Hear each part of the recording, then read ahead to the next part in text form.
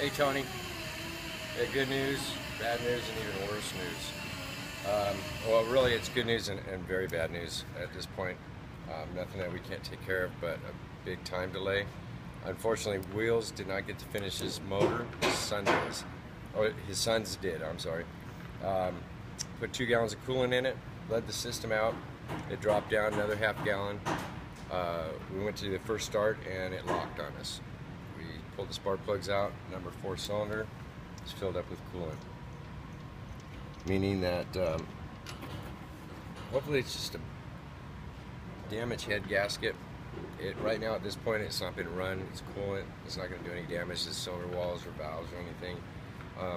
As long as it's not a cracked cylinder head or block damage, it's head gaskets, we should have it run in the next couple of days. But number 4 cylinder got all the coolant today.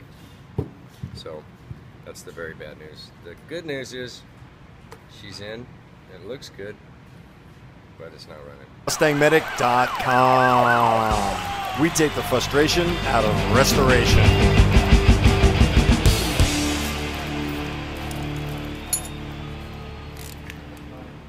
Okay, we got the coolant drain. We're starting to take valve covers off, intake manifold.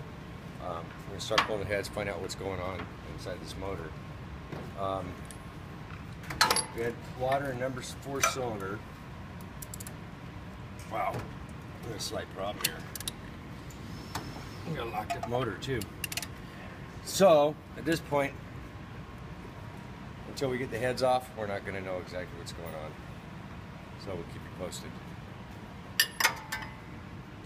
We inspected it and we definitely found a problem. We'll show it to you in just a second. Okay, Tony, we inspected everything. We inspected the deck, head, and we're at the cylinder wall, and there's a huge crack. Don't know how it got there. Car never ran, whether it was bored and it was covered up. Now you put pressure on it and it spread, but that's where the coolant's coming from. So we're going to have to pull this motor and get a block, another block for it, and that's where we're at right now. MustangMedic.com. We take the frustration out of restoration.